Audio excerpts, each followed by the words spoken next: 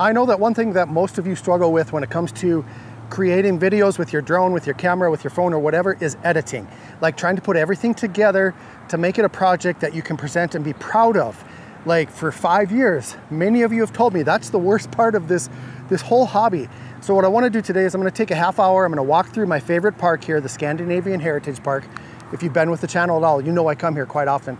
And I'm just going to capture some footage of the highlights of the park, and I'm going to capture some drone footage as well. You guys, one thing I want you to get from this video, drone footage should not be the primary focus of your videos, okay? Drone footage is meant to supplement and complement your videos and your projects, okay? Just keep that in mind. Nobody wants to watch a 5-minute video of aerial footage. Like, yes, it's nice, but it should just be a part of the story. You have to tell a story. So what I want to show you is how I'm going to tell a story about this park. I'm going to capture you know, some of the statues and some of the buildings and things like that. And then I'll do a voiceover, I'll add the drone footage, and I'm going to use a free editing program called CapCut. You may have heard of CapCut. Most people use CapCut for their TikToks or their Instagram Reels or whatever, but they have a desktop app as well. So I want to show you that, and I want to show you how easy it is to make a video. Sounds like I'm not going to be flying here for a little bit. There's a helicopter in the area, so let's go ahead and just gather some footage on the ground here, and then I'll get the drone up and we'll show you how to do this. For the ground-based footage today, I just used my 4-year-old iPhone and a new phone gimbal from Insta360 called the Flow. You don't really need a whole lot of expensive gear to create things. I know you hear that quite often from YouTubers, but then you see us trying to convince you to buy all the latest and greatest gear, right? It's kind of ironic, I know, but it really is true. If you have a smartphone, you can create something. Now the gimbal helps to make it more steady and smooth, and the drone adds another element that brings everything up to another level. See what I did there? So I captured everything in portrait mode because this is a project that maybe I would show to like the visitor center and they might want to use it in their social media like Facebook or Instagram or something.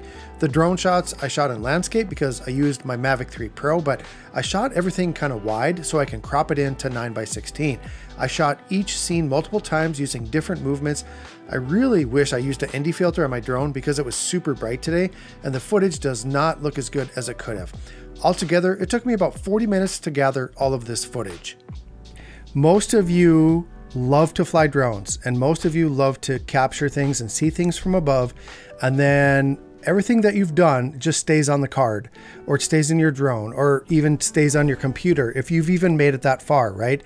So I want this video to encourage and motivate those of you who just are afraid of it, because CapCut, the desktop version of CapCut, I think is the program that's going to bring you over the edge and get you editing your footage. All right. There's 2 reasons that I want to recommend CapCut to you guys. Number 1, it's free.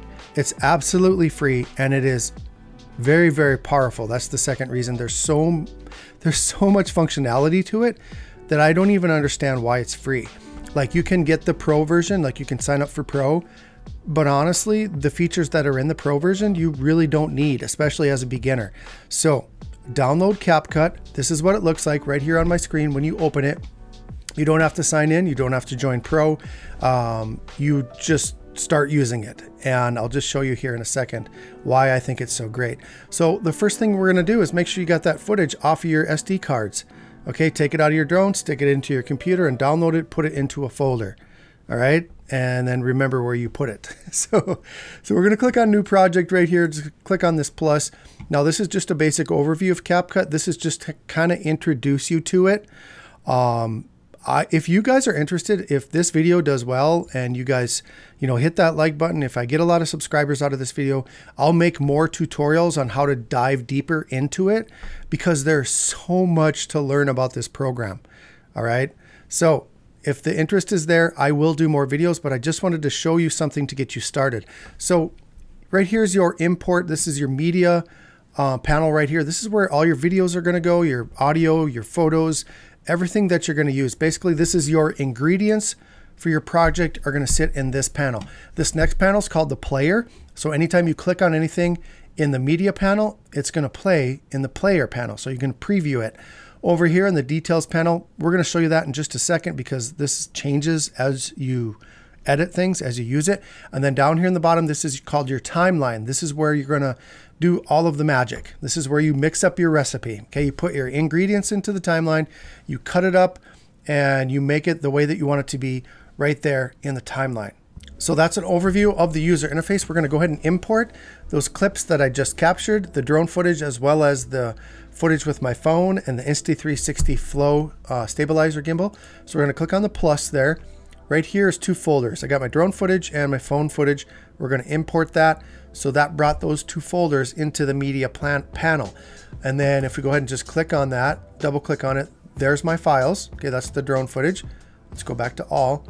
And then there's the ground-based footage. Like I said, we're going to do a portrait video here. A portrait style video because I want this to be available to be used for maybe marketing purposes. Okay, it's probably not going to be. This is just to show you guys how to do it. Okay, so this is going to be the base video stuff. You know, like I said, the drone footage is just extra stuff. But let's just go ahead and click on this first file right here, this first video file. And then what happens is, as soon as you click on it, CapCut will start playing it over here in the player. So you can see what it's going to look like. You can get an idea of what, you know, what you recorded. Now you'll see up here, if you look right there, I recorded 1:18 of footage. Well, I only need about 4 or 5 seconds from each of these clips. Some of them is going to be a little bit more, but what you can do to cut this clip up, there's a number of ways to do it. The best way I think is to edit them right up here in the media panel. You're just going to grab the left hand side and you're going to scroll to where you want it to start. You're going to grab the right hand side and use your left button on your mouse, hold it down and drag it over to where you want it to finish. So let's say about right there. So now you'll see we have this very slim clip right here. And I'm going to add this to the timeline by clicking on this little plus right here. It says add to track. That drops it down into the timeline. So you can see there I got about a 6-second video. I'm just going to trim that down a little bit. And how you trim this down, you're going to go over here to the right hand side and you can just slide this to make it whatever length you want it to be. So let's say I only want 5 seconds. So I'm going to scroll down to 5 seconds right there. Okay, now let's go ahead and hit the play button. Okay, there's a nice slow pan of the Gustav Church. All right, let's do the second clip. So I'm just going to click on it. It's going to start playing it. So here we have some of the flags that are in the park. And you know, this is a 29-second video, but again, I only want like 5 seconds. So I'm going to scroll ahead. I'm going to grab that left-hand side and start about right there. I'm going to get the right-hand side and we're going to get the windmill in there a little bit. So that looks pretty good. We're going to hit the plus and that's going to drop it down into the timeline. Okay, so let's go ahead and hit play. Okay, maybe a little bit longer. So I'm just going to drag that over. Okay, now you can hear the audio playing. I don't know if you guys can hear it or not, but you know, there was audio captured with this clip. I don't want to hear that audio because I'm going to add some music to this. I'm going to add some voiceover. So you're going to want to mute this track. This is a track. You're going to want to mute it. You don't want to hear any of the sounds from this. So right over here on the left-hand side, you're going to click on mute clip. All right. Now you don't have to worry about that with your drone footage because your drones don't capture audio. But for any of your footage you capture with your phone or with your camera, there's probably going to be audio there. So you're going to want to mute that if you're going to do what I'm doing with this project. Of course, if you want to hear the audio, you wouldn't mute it. But so there's 2 clips. Let's just do one more. Let's go ahead and throw in this third clip. I think this is the windmill. And now this time I'm going to show you how you can edit it right in the timeline. So what you're going to do is you're going to grab it with your left mouse button and you're going to just drop it into the timeline. So there we have the whole entire clip. So there's all 42 seconds of it. Okay, we don't want that. Now I can't see the end of it here. So to see the end of it, you see this minus and this plus right here. This is how we make the timeline bigger or smaller. So we want to fit it on the screen. So we're going to make it smaller. All right, so now let's scroll ahead to the portion of the video that I want to see. So we're going to scroll ahead to about right before we see the windmill. Okay, right before it comes into the frame. And then what we're going to do is right over here on the left-hand side, we're going to switch to the blade button or the split button. B is, I say blade. I don't know if that's what it is, but that's the split. It looks like a little razor blade. Okay, and we're going to cut it right there. And we're going to get rid of this part right here. We don't want that. So I'm going to right click on the right button on my mouse and then delete. And then what that's going to do, it's going to pull the rest of it over and bump it up against that second clip. Okay, so now we're going to go ahead and play. And we're going to let it play until it gets to the top of the windmill. Very good. Now I could either cut it again right there, or which is a little bit faster, if you're just using the select button, you can just drag it over, right? So you grab a hold of that right-hand side, drag it over, okay? So that's how you manipulate your clips and edit them to show only the parts that you want to show. You know, most of the time, especially when you're doing drone footage, you hit record and you might have a 20-minute video that you need to cut up into pieces. That's how you cut it up into pieces, okay? And like I said, with CapCut, super easy. You can do it up here in the media panel or down here in the timeline. So now what I'm gonna do here after I'm done recording the video for you guys is I'm gonna make a complete video. I'm gonna do that with all of these clips. I'm gonna add my drone footage, which I'll show you right now how I'm gonna do that. So I'm gonna click on all. I'm gonna open up the folder that has all the drone footage. And let's see, which one should we look at here? Not that one. What's this? Oops. I guess we're going to use that one. I clicked on the plus and that threw it down into the timeline. Okay. So I don't want 2 minutes and 12 seconds of it. So I'm going to make this a little bit smaller so I see the whole thing. And let's just go ahead and scroll. Oh, it looks like I added 2 of them. Okay. Let's get rid of this one. So I'm going to click on it and I'm going to delete, and that's going to get rid of it. All right. So let's take a look at this clip that I uploaded here. And it's going right at the church.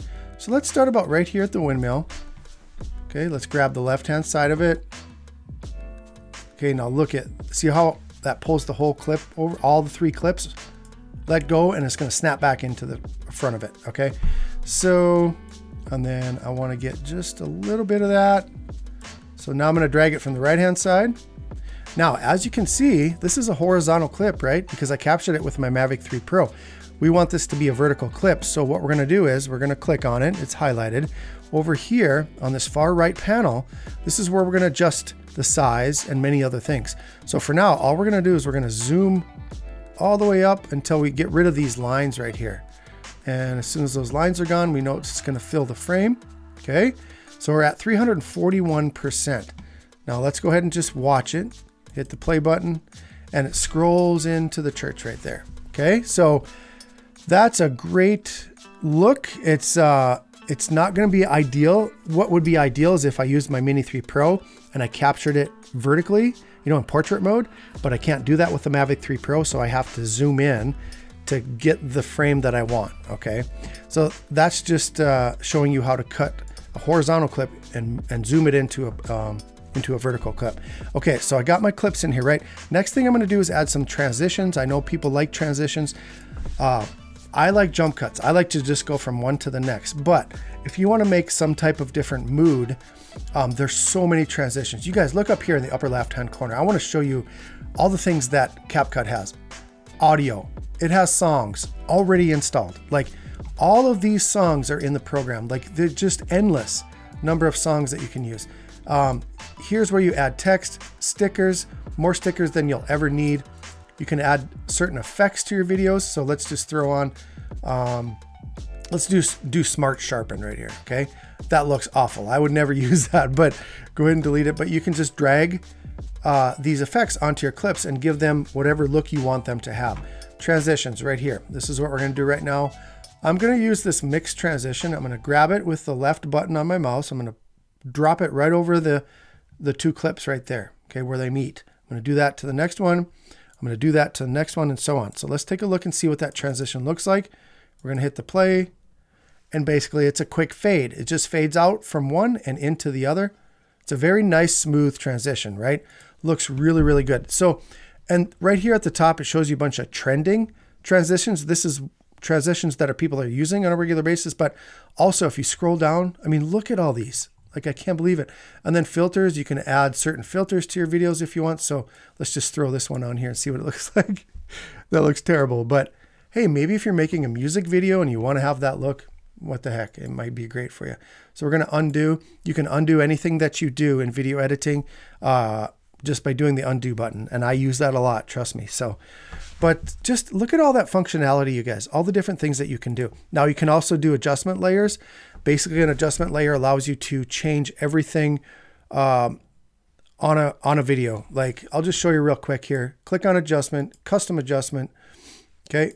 And that's going to drop it right down here on top of all the videos. We're going to stretch it out and then we're going to go over to the right-hand side. This is where you can do all your color adjustments right here. We can make it warmer. We can make it cooler. All right. We can change the hue of it. We can change saturation down all the way to black and white, all the way up to oversaturated. You can add LUTs in here. So if you have LUTs downloaded to your computer, you can add them right here and that'll change the overall look. I'm not going to go into what LUTs are right now. This is where you adjust the contrast, the highlights, the shadows, everything right here. Okay, so all of your color grading and things like that can be done. I'm not going to do that with this video. I'm just going to leave this video as it is. Okay. Next we want to add some music. So let's go to audio. Like I said, so many different songs here. Let's just choose this first one, Peace. I'm going to throw it down on there. I'm going to hit play. Not bad, but it's too loud, right? So what I'm going to do is I'm going to click on it over here on the right-hand side. I'm going to turn that volume down. We're going to go to about a -20. Okay, that's just going to give us a nice soft background music. Pretty good.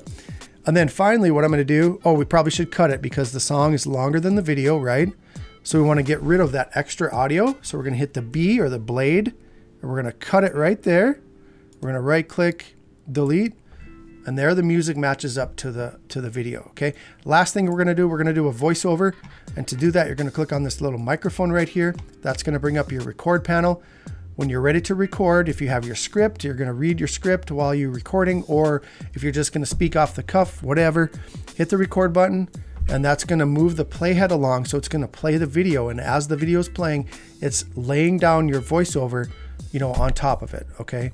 In this case, below it, that voiceover is going to drop on the bottom of the music. So, but that's how you craft the voiceover over the top of the rest of the stuff. So once it's all done, you're going to go to File, Export right there. Okay. And that's going to export it however you want. You can change the resolution. So 1080p, the bit rate, just leave it recommended. You're going to choose the folder and then you're going to hit export. Okay. So I'm going to complete this video right now and then I'm going to export it. I'll put it at the very end so you guys can see what it looks like to see the completed project. But I know that was super fast and I know it was very basic, but it's something to get you started. It's something to maybe pique your interest in CapCut. And if your interest is piqued and you want to learn more about it, hit that like button to let me know that the video is good for you, that it gave you some value. Subscribe if you're not subscribed, because that tells me that, hey, people came here to see this. They want to see more. All right. And follow me on social media because that's where I have fun over there. So Instagram, TikTok, and Twitter. So let me know if you have questions, you guys. I know editing can be very, very intimidating, especially for people that have never done it before. CapCut's going to make it so much more easy for you. So anyway, I want to thank you for watching today. Have a great day. And as always, fly safe and fly smart. The Scandinavian Heritage Park in Minot, North Dakota is a lasting legacy to preserve the rich history of the people that settled here. The park hosts a variety of unique structures that commemorate some of the most notable landmarks of our forebears' homeland. From the Danish windmill to the Galstad Church Museum, visitors can experience a taste of what our ancestors enjoyed in their homeland. The 30-foot Swedish Dala horse stands guard over the park and brings smiles to children and adults alike. People from all around the world visit the park every year, especially during North America's largest Scandinavian festival, the Norsk Husfest. The buildings on site are constructed with incredible detail, including the Sigdal House, which was built to museum standards and displays a true representation of a typical house of old-time Norway. The grounds are often used for events, family gatherings, weddings and picnics, and community information and gifts can be found on the Visitor Center. The park is a true remembrance of the past and a legacy for the future.